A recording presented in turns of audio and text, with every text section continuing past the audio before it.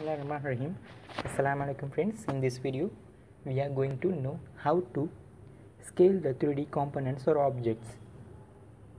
The scaling defines that changing the dimension of whole object. So go to the insert, go to the features, select a scaling option.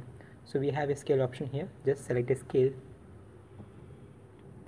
Then we need to define the amount of scaling the object is to be created.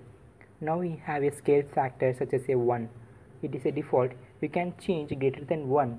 While we change the greater than 1, the size of the object is automatically multiplied by 3. Likewise, you can also give the scaling factor as per your requirement, 30, 20, likewise.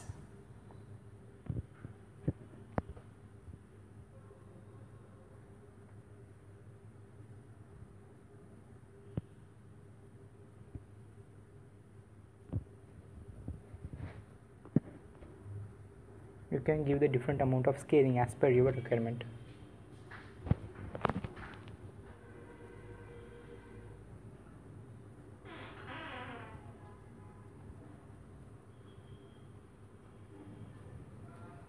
Now the scaling of object is changed here.